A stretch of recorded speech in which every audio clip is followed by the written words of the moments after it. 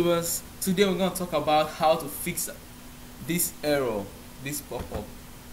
It's the MSVCR100.DLL file. This error pops up when you install a software that needs it and you've not installed Microsoft Visual C++ on your system. And by the way, this error works for all Windows. Before we go further, please subscribe. To click on the subscribe button right there. And if you enjoy it, or if you want this sort of videos, click on the notification bell to get more of the videos. Thanks. Okay, first of all, you install Microsoft Visual C++, links in description.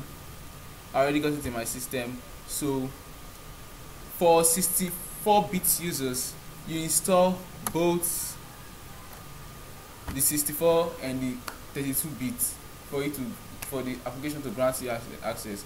But for 32-bit users, you just install only the 32-bit version and you go back to your file.